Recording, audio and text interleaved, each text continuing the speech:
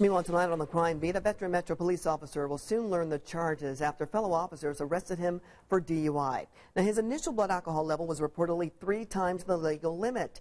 Our crime beat reporter Steve Jefferson broke the news of the arrest on Twitter today. Steve joins us from Metro headquarters tonight with reaction from Indy's top cop.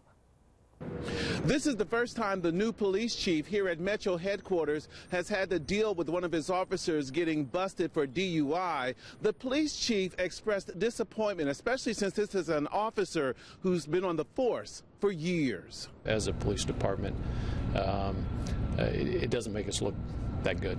Metro Police Chief Brian Roach wants to know what pushed Lieutenant Steve King to drinking and driving.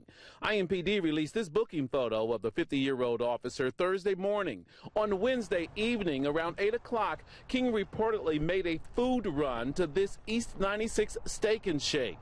While ordering his food in the drive-thru, according to employees, King passed out. After coming to, he paid for his food at the window and drove away. His boss suspects personal problems and job stress may play a role. We've taken great strides as a police department to try and identify those issues and get them into services. Shortly after leaving the Steak and Shake, King drove to the intersection of Gwynn Way and Village. This is where 2 rookie officers reportedly found him passed out again behind the wheel of his personally owned SUV with his foot on the brake and the engine running. During his initial portable breathalyzer test, sources say King's blood alcohol level measured .225.